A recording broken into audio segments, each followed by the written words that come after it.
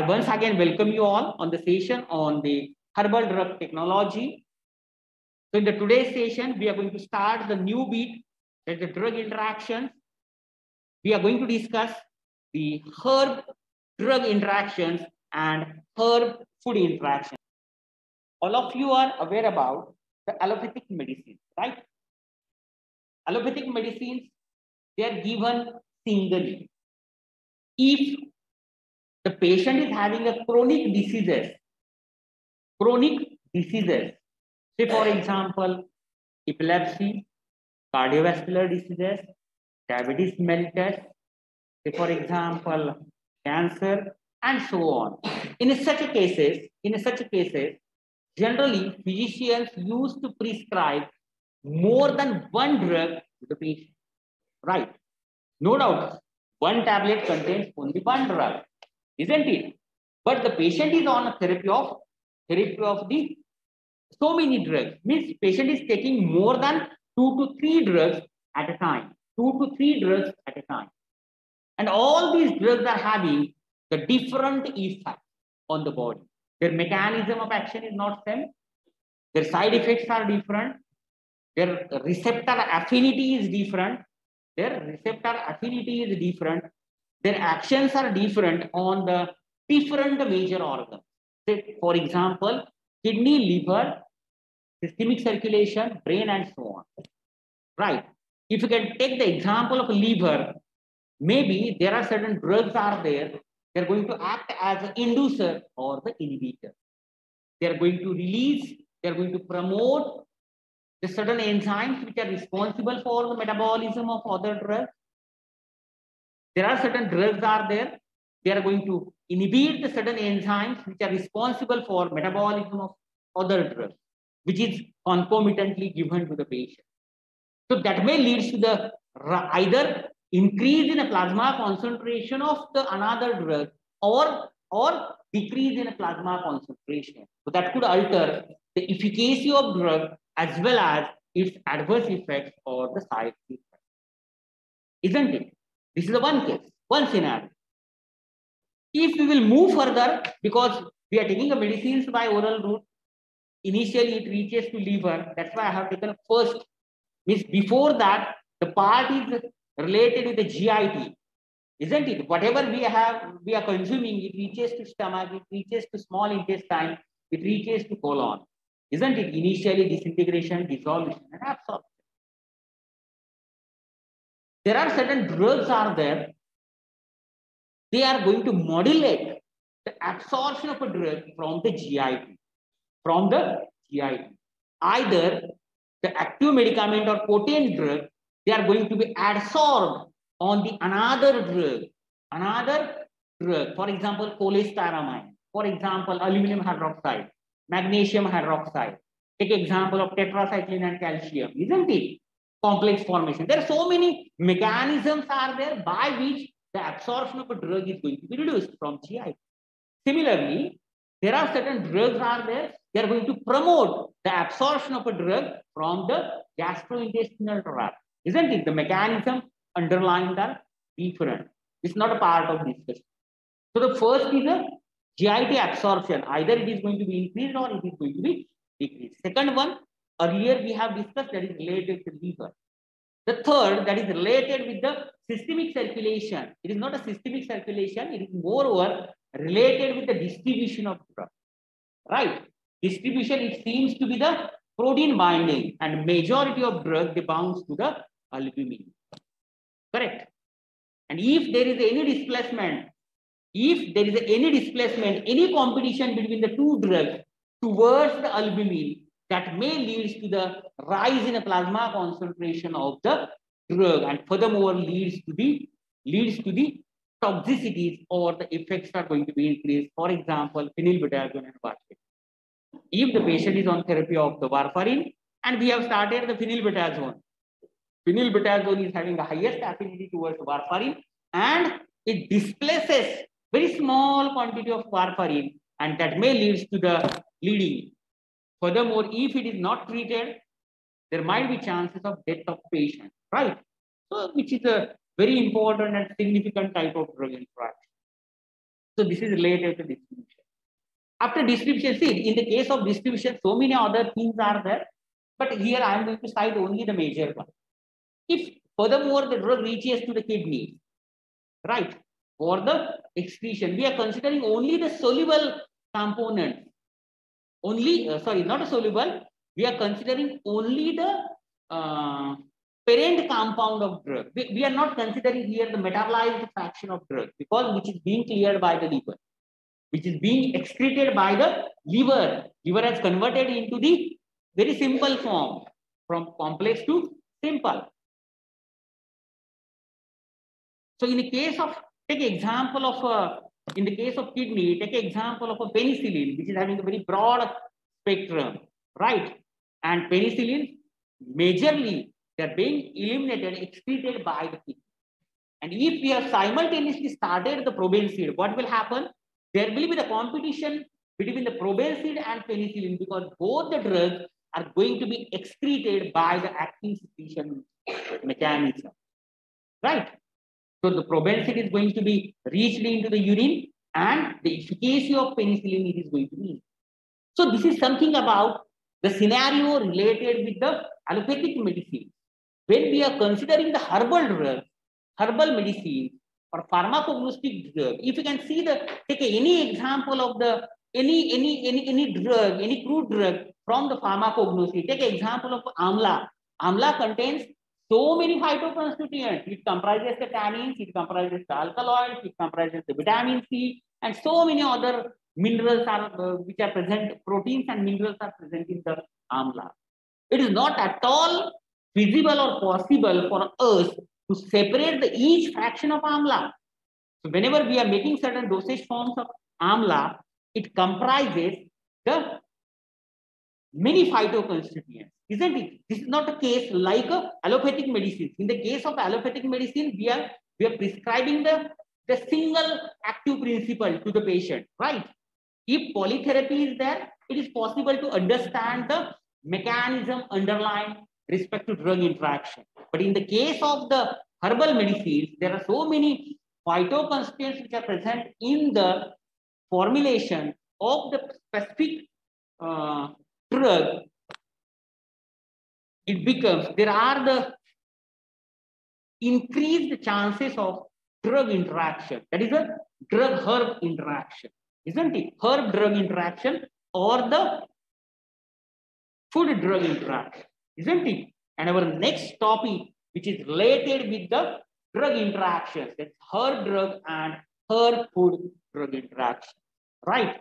So with this brief introduction, hope all of you have understood the things related with the allopathic medicines, moving towards the herbal medicine. How herbal medicines as well as food, how they are going to interact with the various drugs and how they are going to change their effects, their toxicities, and so on.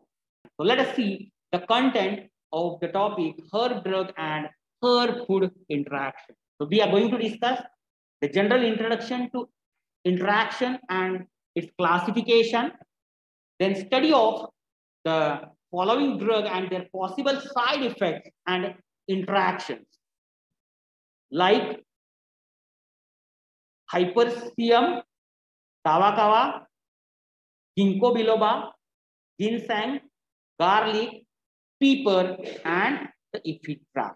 Let us move towards the learning objectives which I have set for the topic herb drug and herb food interactions.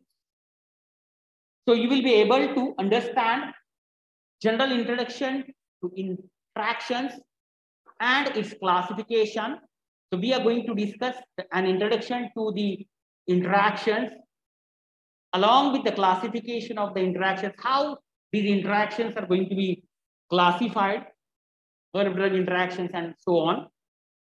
The second objective I have said, that is you will be able to describe side effects and interactions of hypericum, kava, ginkgo biloba, ginseng, garlic, pepper, and the ephedra. So these are the learning objectives which I have set for the topic herb drug and herb food interaction. So let us move towards the introduction to the drug interaction. So what is mean by the drug interaction? The first question in mind, what is the interaction? When we are prescribing the two medicines to the patient, there might be the drug A, it is going to affect, it is going to alter, it is going to modulate the effect of drug B by certain mechanisms, isn't it? So in such cases, it is said to be the interaction. So here, in the drug interactions, there is an alteration in the duration or a magnitude of pharmacological effect of one drug produced by another drug or the herb food or the other substances. That is known as the herb drug or the herb food interaction. You might know the particular definition related with the drug interaction. Only thing is that we are considering here the interaction between the herb or food with the drug. So there is an alteration in the duration or magnitude of pharmacological effect of one drug produced by the another herb food or the other substances. So drug interaction is a reaction between two or more drugs or between a drug and a food, beverages or supplement inside the body. So it seems to be whatever interaction we are getting, it is due to the, we are consuming the certain phytoconstituents, certain fruit drugs, certain food material, certain beverages, certain supplements which are present in the body along with the certain allopathic medicine, isn't it? So all these whatever phytoconstituents are there which are present in the herbal drug or the food material, they are going to be interacted with the specific allopathic medication. So a drug interaction can make the drug less effective. So whatever the drug interaction is there, either they are going to decrease the effect of the drug or they're going to increase the activity of drug or they're going to cause the unwanted side effect. So when we are combining the herb with a drug, there might be chances of increase in the duration of action, increase in the pharmacological effect, increase in the side effects of the drug, or it might be lethal to the patient. Not all the herbal medicines, not all the herbs or food products, they are going to interact with the drug. But there are certain herbs are there which shows the significant interactions with the certain drugs. So herb drug interactions occur between the herbal medicine and the conventional drug. That is the allopathic medication. These interactions are more common than the drug-drug interactions because of herbal medicine contain multiple pharmacologically active ingredients.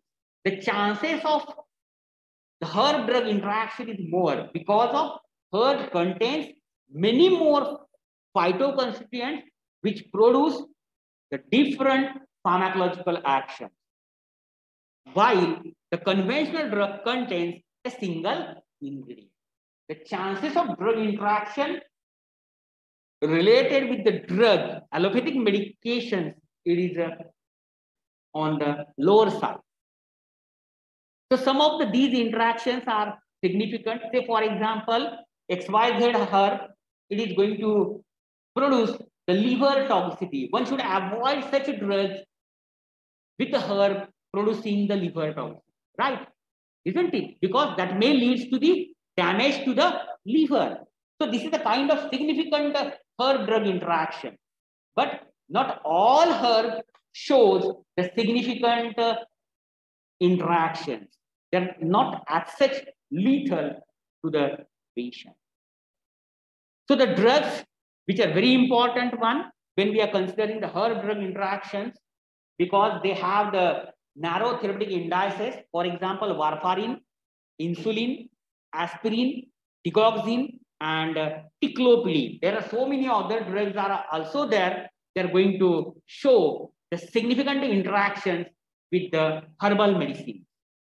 There are certain herbs are there in which we are getting the significant herb drug interactions. For example, St. John's wort, that is hypersicum, then the magnesium as one of the mineral, then the calcium, one of the mineral, then iron, and the ginkgo biloba. There are so many other drug herbs are also there. We will discuss the things later on. So with this brief introduction, let us move towards the classification of the herb drug, herb food interactions. There are two classifications I have shown on the slide.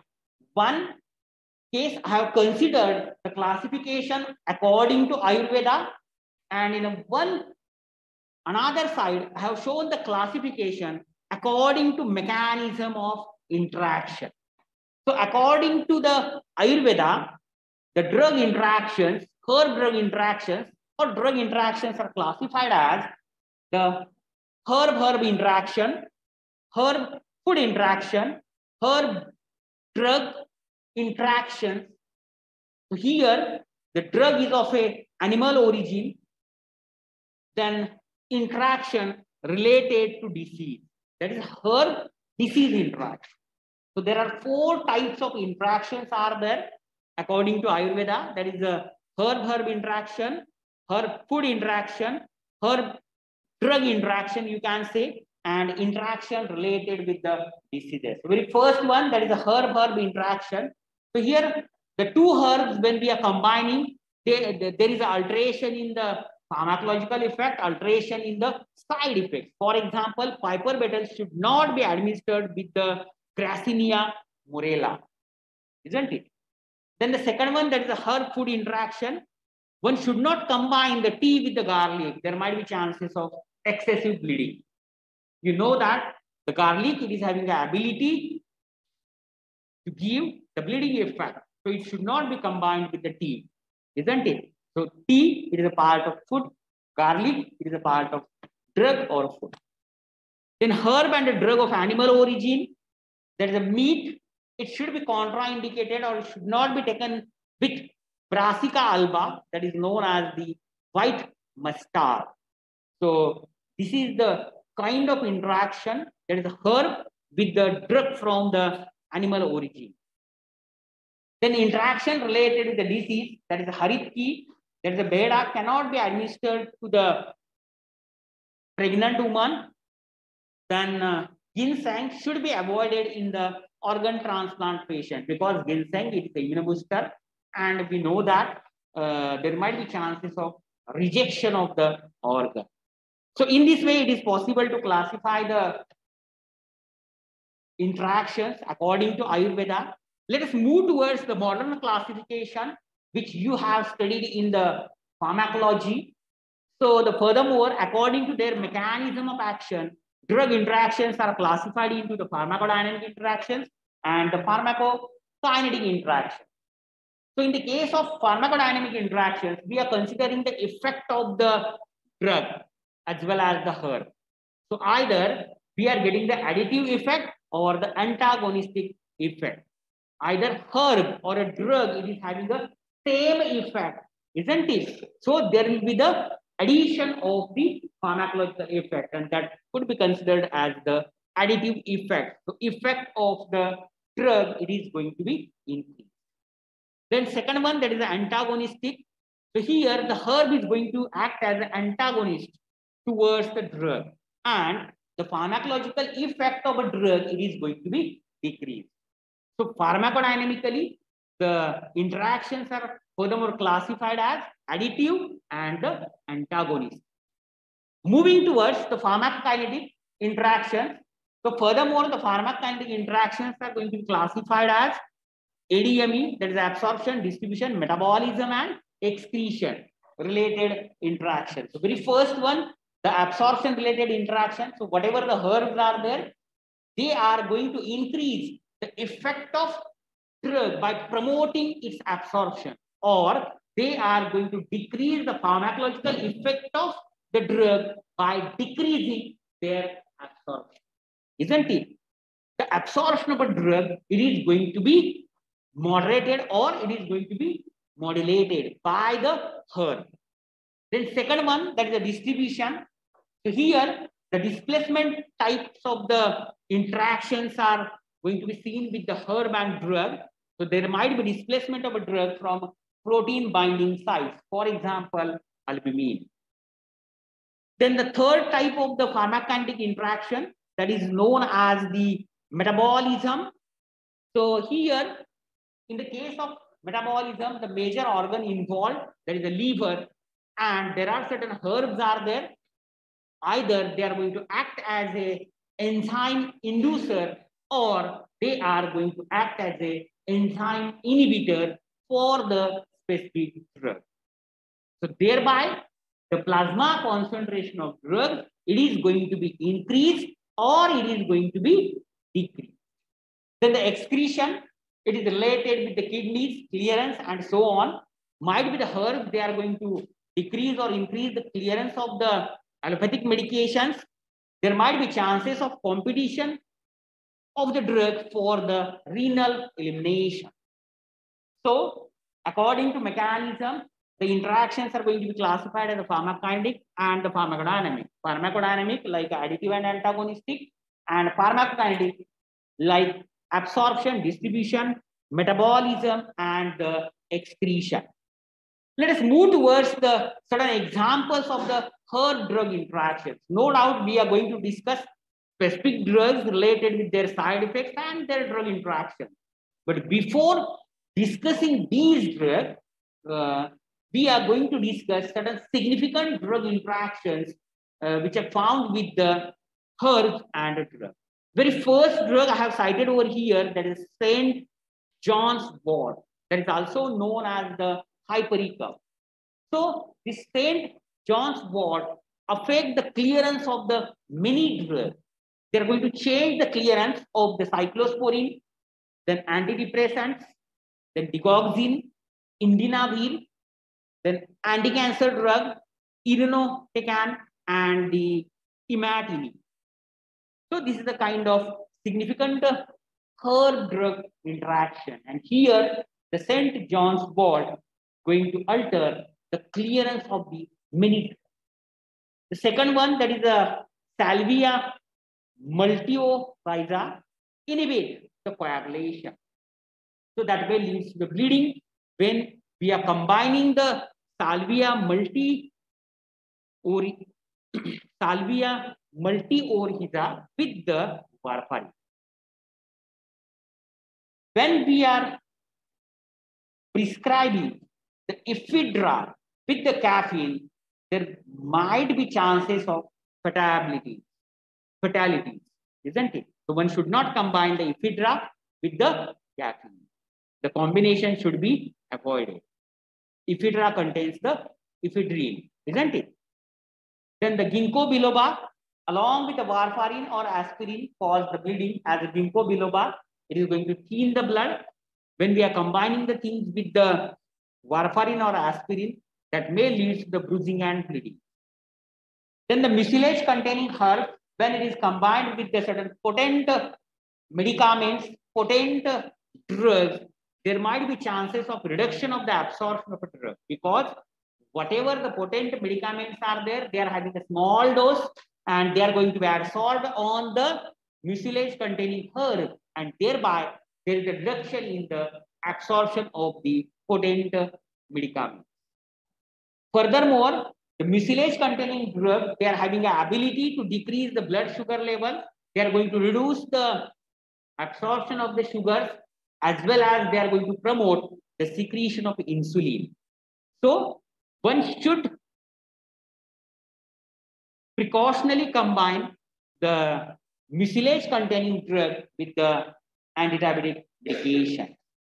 Then spicy substances like ginger and capsicum, they are having the ability to increase the absorption of many drugs. So the effect of these drugs as well as the side effects are going to be increased. Then heart tonic herbs such as hawthorn, digitalis, and cactus should be avoided when taking heart medication. So there are certain heart tonic herbs are there. If the patient is on a therapy of the heart medication, one should avoid taking or one should stop taking the heart tonic. Then caffeine containing herbs, as a caffeine, it is a stimulant like a green tea, cola nut, coffee, herbal stimulants like ephedra should be avoided when taking the heart medications or mood altering drugs or the antidepressants. We are getting certain side effects when we are combining the caffeine containing herbs with these medications. Then the herbs or formulations containing the licorice, when combined with the diuretics like a furosemide, that can cause the depletion of potassium in the body. So one should not combine the licorice with the diuretic like the furosemide. While taking antidepressants like monoamine oxidase, MAO inhibitors, one should avoid the African aphrodisiac herbs containing yohimbine. Then the green vegetables, as you know that, like broccoli, spinach, cabbage, which have the high vitamin K content. So one should not combine these green vegetables with the anticoagulant and antiplatelet drug like warfarin and aspirin. Then grapefruit juice. Grapefruit juice, it is going to act as an inhibitor for the certain drugs. They are going to prevent the metabolism of drugs, and thereby the plasma concentration of certain drugs are going to be increased along with their effects, along with their side effects, right? So grapefruit juice interacts with the calcium channel blockers like antihypertensives. It is from the antihypertensive category. Lipid lowering drugs, psychiatric medications, oral contraceptives, allergic medication. So it is going to modify the metabolism by CYP3A4 inhibitor. It is going to act as a CYP3A4 inhibitor, right? And it is going to increase the PDC levels of these drugs. So this is about the certain examples of herb-drug interaction. So herewith we have finished an introduction to the herb-drug and herb-food interaction.